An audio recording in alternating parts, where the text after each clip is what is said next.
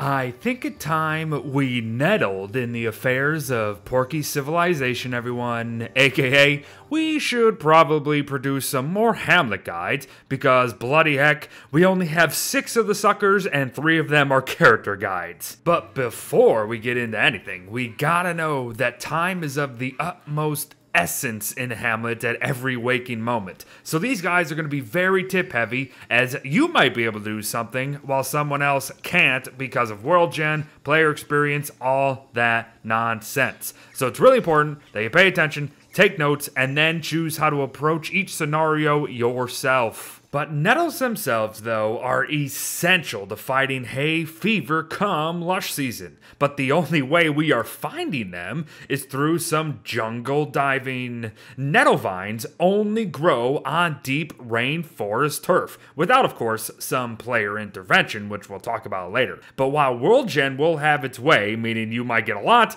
or you might get bupkis, we can always expect 2 big bunches of the special plant on the Pugilist Island, along with a few stragglers dotted here and there. The Pugilist Island is the island with a fountain of youth, mind you, aka the island reachable through the ruins that look like this. So, if you truly wish to prepare for hay fever and thus lush season as soon as possible, this is the island that is your destination. But heck, even the first island should provide plenty nettles, especially if you're not going to concern yourself with making them in your base or a sprinkler. But again, we'll talk about that soon. Now, there has been something I've been doing quote unquote wrong with nettles, and it's kind of the reason why I've made this guide first. And it's simply my refusal to harvest them even when they are not fully grown. My advice, don't do that.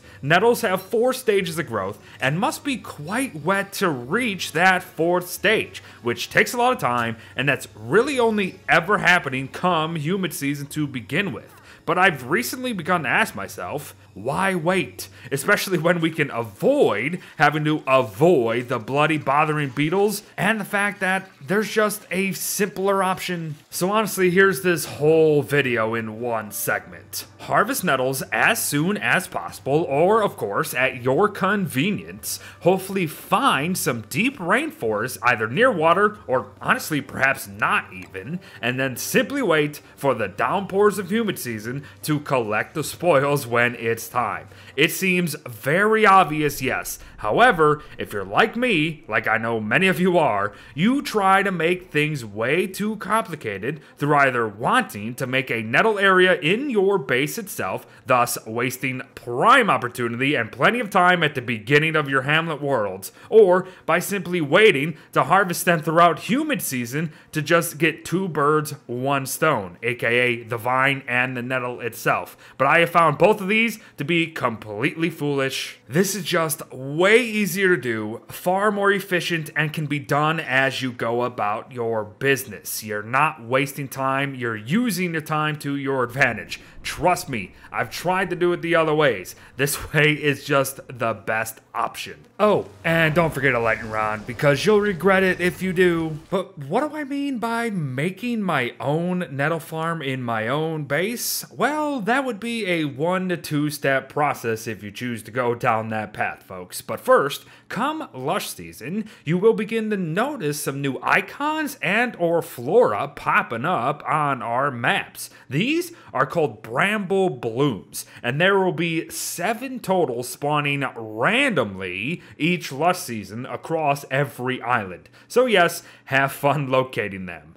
Do so though, kill them without getting pricked too much, and then get rewarded with what is called a bramble bulb. And these can be used for a couple neat little things. However, as far as we're concerned today, we're after a piece of specific turf, dense turf that is, and this stuff is the only other turf in which nettle will bloom. Therefore, it is essential to making our own nettle areas where we choose. And, you know, I guess said out loud, it sounds simple enough, and I can't blame you for thinking that. But think about this, having to wait for every lush season and then maybe not even getting enough bramble balls to make enough dense turf to make a big enough area for your nettles sounds like a whole thing, isn't it? And yes, it is. However, if you do manage to get all 7 and then make all 7 turfs a couple times over, then more power to you. But having tried it myself again, I could say option 1 is far superior. But what if we do want to continue down that path, Beard, or just eventually get to a nettle farm in base? Fair question.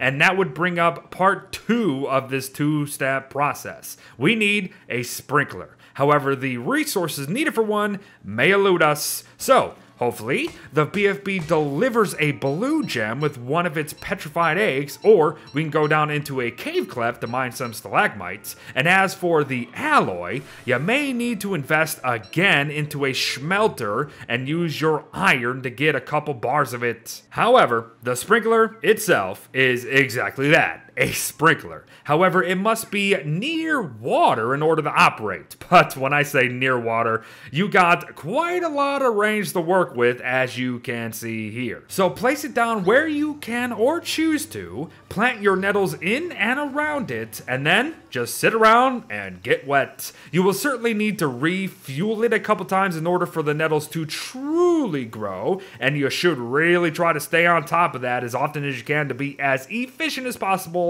But now, you don't really have to wait for a specific season to go and collect your prize, which is wonderful. Now, nettles themselves do not spoil, which should always be used to your advantage when it comes to lush season prep. And they ain't bad little healers when you first look at them, but that is not their purpose. Nettles alone, though, will negate the effects of hay fever for 200 seconds per munch, while nettle rolls, a crock pot dish that requires at least 3 nettles and probably a twig, will up that to 720 seconds. In lamest terms, 1.5 days. Absolutely lovely, especially given the stat regens of them too. But one last tip before we go, and it is also something that I have never done across any of my guides ever, but it kind of makes sense to mention now.